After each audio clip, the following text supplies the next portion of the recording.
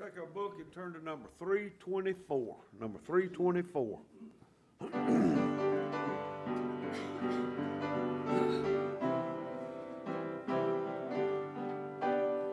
I'm pressing on the upward way as I'm gaining every day, still praying as I onward bound. Lord, plant my feet on higher ground. Lord, lift me up and let me stand by faith on heaven's tableland, a higher plane than I have found. Lord, plant my feet on higher ground. My heart has no desire to stay where doubts arise and fears dismay, though some may dwell where these abound. My prayer, my aim is higher ground. Lord, lift me up and let me stand by faith on heaven's tableland, a higher plane than I have found. Lord, plant my feet on higher ground. I want to scale the utmost heights and catch a gleam of glory bright, but still I'll pray till heaven I found. Lord, lead me on to higher ground. Lord, lift me up and let me stand by faith on heaven's tableland, a higher plane than I have found. Plant my feet on higher ground. Lord, lift me up and let me stand by faith on heaven's tableland, a higher plane than I have found. Lord, plant my feet on higher ground. I want to ask you to turn with me in your Bibles to Proverbs, the 27th chapter and the 27th verse. 27, 21.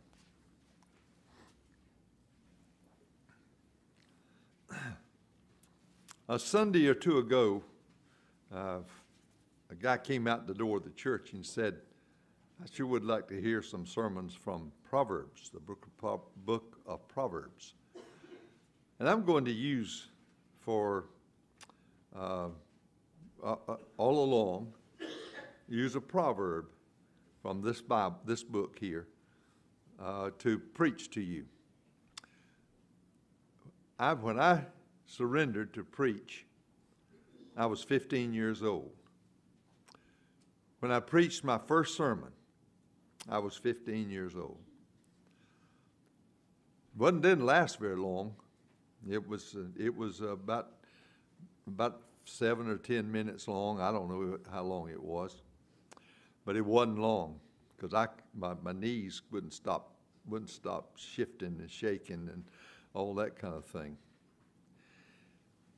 When I got home that day when I surrendered my life to preach, and I got home that day, my mother said, Jimmy, I want you to do something that'll help you the rest of your life. I said, what's that, Mama? And she said, I want you to read the book of Proverbs. When you come in after you get through eating your lunch, and you go out like your daddy does, and you lie down on the front porch a little while, catch your breath before you go back to the field, take your Bible with you, and read Proverbs. I did. I've been reading it once a year for a long time. And I find in it so many jewels that if I could appropriate them, I would be able to understand how to live life with other people and how to live life with a life of relationship with the good Lord who created us, who made us and put impulses in our minds and our hearts that we could use for His glory and His good. And we've corrupted those things. And when we've corrupt those things, we find ourselves getting into trouble, morally, legally, in every which way. I hope that these proverbs that I'm going to be using, and I'll not use all of them, I'll not use them all, but I hope that these proverbs that I've been using will be meaningful to you and meaningful enough that it can change your behavior. This proverb that I'm going to read today is a test. And I want you to look at it, if you will. Not long. As the fining pot, it would be translated in our language today instead of the 1611 English as refining instead of fining. As the fining pot for silver and the furnace for gold, so is a man to his praise. And you look at that and you scratch your head, right? You scratch your head. What has this got to do about, and what is this? Why did this idiot choose this passage of Scripture? Well, I want to tell you why. Tests have a way of revealing what we are made of. I found that out, and you found that out in school. When you took a test, the teacher knew what you were made of. The teacher was able to assess what his teaching ought to be from that point. You can take this principle and apply it to anything in life that you want to. What I want to apply it to today is this. They have a way of manifesting our true character of who we are, who we are. Often when we think about testing, we think about testing through the crucible of suffering. Suffering comes into the life of everybody. Last 2 days I've been at funerals. I've been doing funerals. And 2 families became tested in a great way because they were at the final adjustment in their lives, in their relationship with the person that was put into the ground. That's what we think of when we think of testing. But there's more to it than that. There's more to it. I want to ask you this question. What has testing got to do with praise? Well, praise is a way of testing. You want me to explain that? I'm going to explain it in a general sense. I've started to call names, but in a general sense, compliment a woman on the dress she's wearing. And what will be the reply? You want to know? This old thing? Or, I've had this in my closet for 50 years. Isn't that right? Sure, it's right. Thank you would be a good response, wouldn't it? How do you handle praise? How do you handle it? That's what this is about. The writer of Proverbs reminds us that we are also tested by praise. And this proverb, this fascinating phrase can be understood in two ways. And I want you to look at those two ways. The first way is that we are tested by praise that is given to us. You know, I stood at the cemetery at the grave yesterday, and Dudley Cook began to say some things about me, and automatically my head just goes down like this. I just can't. It's hard for me to take praise. It's hard for me to do that. But then I found out he was serious. He stole my closing at the grave that I use most often at the graveside, and he used it before he let me pray. The New American Standard translates this verse like this: we are often tested by praise given to us. That's what it says. And so is a man in his praise given to him. I tried to show you what that by showing you how a woman would react to the dress she's wearing, and you're praising that. But it applies in so many more ways. Think about this. We're often tested by our praise because sometimes it's insincere, the praise that we give and that we receive. If we believe all the praise that is given to us, it'll lead to false conclusions about who you are and what you're doing and how you need to improve your life. You can believe it in any way you want to. But the best illustration that I know of comes from the Canterbury Tales, which was written in 1380 and comes down today to us and has very great lessons to teach us. I doubt you've read the Canterbury Tales since you were in high school. I doubt that you have. And I doubt you remember the stories that are in there. But there's a story about a rooster who was called Chanticleer. And Chanticleer loved his crowing. And he would get up at 3 o'clock in the morning and crow as loud as he could. And then if the chickens didn't get up and applaud him by getting up, he would crow again, just as loud as he could. And he continued this lifestyle. And then he would crow about 6 o'clock so that the farmer would get up and come out and feed him. He loved his crowing. And he strutted about inside the chicken yard, as Spencer found out the other day. He struts, and as Richard found out what a rooster will do, he struts about in the chicken yard, and if you get in his way, he'll remind you that he can crow. He'll run you. He'll chase you. And he'll get in your way. Chanticleer was just like that. And one day, a fox came to the chicken yard. And Chanticleer jumped upon the top of the fence, and he crowed as loud as he could to alarm the chickens so they could hide.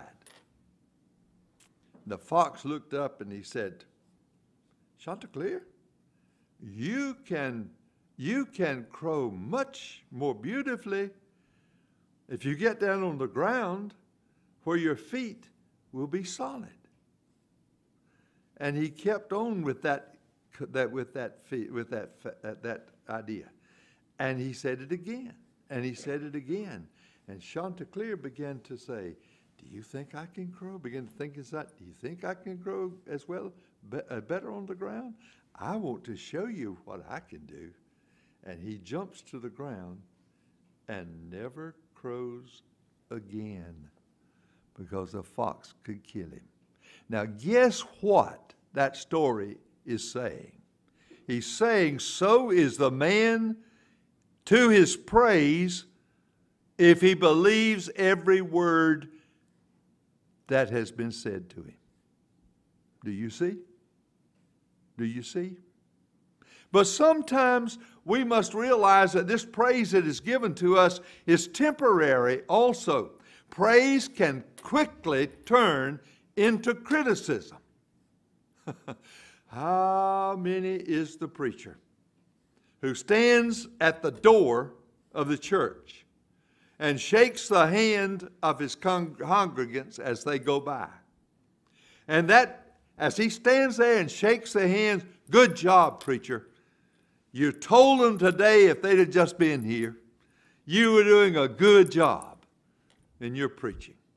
Now believe that because it's sincere as they go out the door.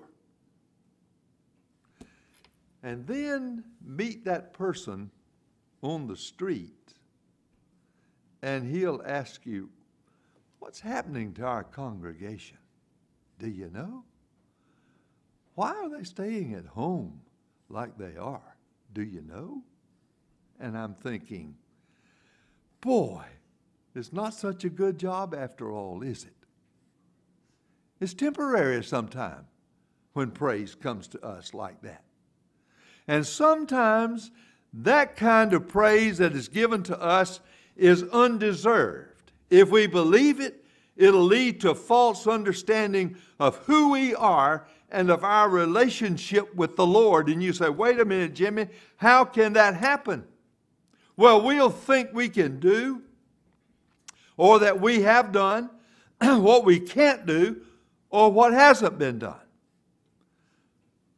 I want you to think about something that happened in Jesus' lifetime to illustrate what I'm talking about. There's a story in Mark about a rich young ruler who comes to Jesus. And that rich young ruler says, good master, what must I do to be saved? And Jesus says, keep the commandments. And he listed the last 6 commandments. Thou shalt not steal, thou shalt not kill, thou shalt not commit adultery, thou shalt not covet, and so on. And he lists all of those commandments. Do you remember what the reaction of the man was? Why, Lord, I have kept these from my youth up. I have kept every one of these from my youth up. And then Jesus says, but you lack one thing. Go and sell all that you have and give it to the poor, and then come follow me. And the Bible says that he turned, the young man did, he turned and he walked away heavy of heart because he could not put God first in his life. He had come to the point that he believed everything that Jesus said except the last verse. Believed it. Think about that. Have you ever thought that maybe that's the reason that God put the 10 Commandments in the negative? Thou shalt have no other gods before me. Thou shalt not make unto thee any graven image. Thou shalt remember the Sabbath day to keep it holy. Thou shalt honor thy father and thy mother. Thou shalt not kill. Thou shalt not steal. Thou shalt not have bear false witness, and so on. Thou shalt not. He may have put it in that faction because he knows that we are subject to do any one of those things in our lives. Praise may be undeserved. And then let's look at the second way that this praise comes. I want to read the verse again, so you might want to follow along. Be thou, 21, as the finding pot for silver and the furnace for gold, so is a man to his praise. We can be tested by that praise that is given to us from somebody else. Or we can be tested, and this could mean that, by the praise that we give to other people. It's translated like that by a translator. I told you in the first one, that the New American Standard translated that word that is given for praise as praise given to us. But the Amplified Bible translates it this way: for a man is judged by what he praises. A man is judged by what he praises. You say, Jimmy, what's the difference? The difference is this: a person's value and worth is determined by what he believes to be of value and of worth. And what we praise reveals the kind of person that we are. It's very easy to see a drunk praise another drunk. Now, I'm going to tell you, it happens, doesn't it? If it doesn't, you haven't watched any of the cowboy shows on television, because you have one drunk praising another drunk for drinking as much as he can get drunk. All you want to see. But he praises that man for being drunk. I want you to think about this in that way. What we praise reveals the kind of person that we are. And what is important to us will reveal and show to other people the kind of person that we are. The gold and the silver are put into pots. They are boiled and boiled and boiled and boiled till all the bad comes to the top. And that bad is skimmed off. And what is left is what the refiner needs, what he wants. I looked at many things to try to find an example of what he was talking about here. And I remembered an illustration that I had come across way back in the 80s. There was a representative whose name was Dan Daniels, who came from Virginia and represented Virginia in Congress. And Dan Daniels was to be the speaker that day at the prayer service. You do know, don't you, that there is a National Day of Prayer, and that there's a prayer service that is held in Congress on that day. They have a pretty hard time now that they're praying to the God of the Jews, the God of the Muslims, and whatever. But the God that we serve is the God that Dan Daniels was praying to. And Dan Daniels said this, and I'm going to have to read it to you. I hope you'll let me. One of the insidious dangers that constantly threaten the American people is that we shall give all of our time and resources to building a wall around the free world, forget the moral foundation of life, and thus be defeated from within. Now, I want you to listen to what he says in the 80s, 1980s, and I want you to compare it to what's today. The Great Wall of China, he says, was a massive structure, and when it was completed, it gave the outward appearance of having maximum security. Yet within a short time of its building, it was breached 3 times. 3 times by the enemy. Not by direct assault, but by bribing the gatekeeper. The collapse of the wall did not imperil the country, but a failure in character brought about its downfall. Think about your country today. Think about where you live today. It's not what climbed over the wall that destroyed China. It was because there were no people there that were trustworthy. 3 people who could be bribed. But now listen as Daniel carries on, and he says this.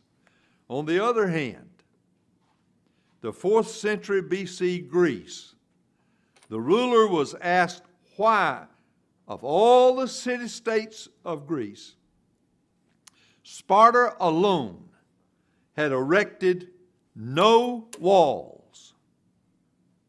Not any. No walls. He turned to a group of young men. The man who was asked turned to a group of young men, and he said, "Sir, there are the walls of Sparta, and every man is a brick." How do you handle the praise that comes to you? How do you give praise that would build up and not tear down? You see, we recognize the imperative of the maximum physical strength that belongs to that we see in the world. But yet we must see, so Daniel said anew, that the ultimate security and all that we cherish and hold dear lies in this moral fiber, the spiritual and dynamic strength of our people.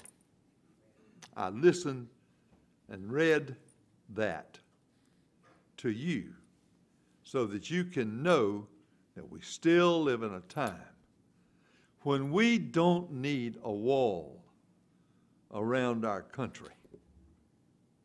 We need men and women who can be the bricks in that wall of security. Now, what am I talking about? Let me give you an example. I have never seen a gun that went off by itself. I have seen a gun in the hands of my brother Tommy be deadly to rabbits and squirrels and birds. I have seen him kill snakes. In fact, he did so at the Warrior Creek about a year ago. I've seen that. But that gun did not discharge a bullet until there was a finger that pulled the trigger. I want you to think about our country and think about who we are. We live in the greatest country in the world, praise. We live in the freest country in the world, freedom. We live in the best country in the world. Everybody wants to come to it. Everybody wants to be an American. Why? It's praise. May America and may we live up to the praise that is given to us by the world, by other people. Would you bow your heads with me now for prayer? Our Heavenly Father, we find a challenge in your word for us to be good people.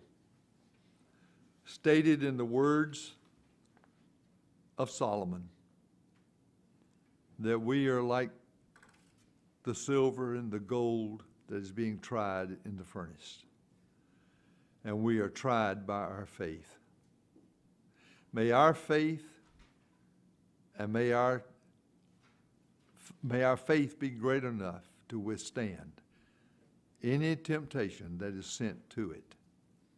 And may we, like Sparta, be able to defend our country when we need to defend the faith of the Lord Jesus Christ in the school, in the classroom, in the workplace, at home, so that when we come together in church, we can speak with our Master with honesty in our voice.